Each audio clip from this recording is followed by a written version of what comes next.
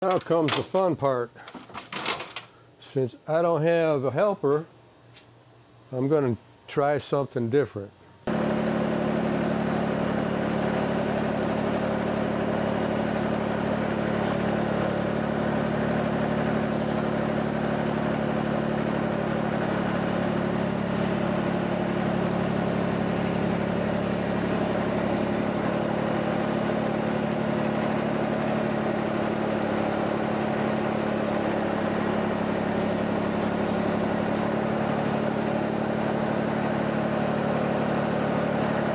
With 2 people, lift the inverter and align the 2 rear hooks with the tabs on the bracket.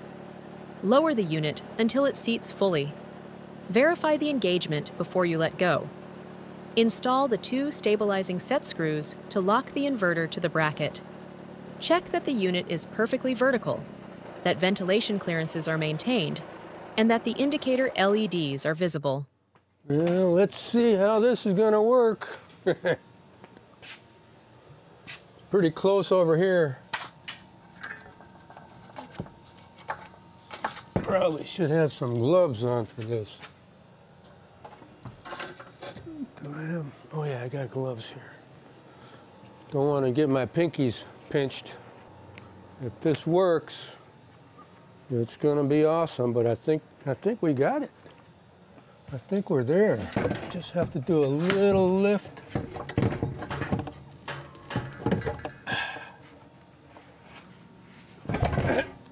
It's in. Woohoo! That was a back saver. Man. All right, let's undo the strap up there.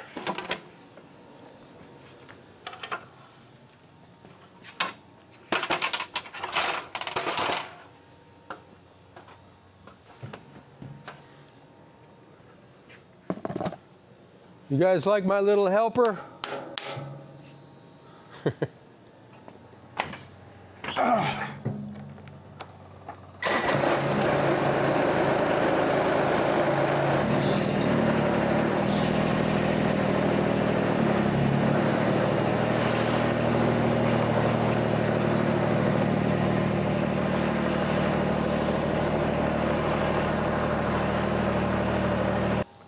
Now we got a couple screws here on the sides to secure this.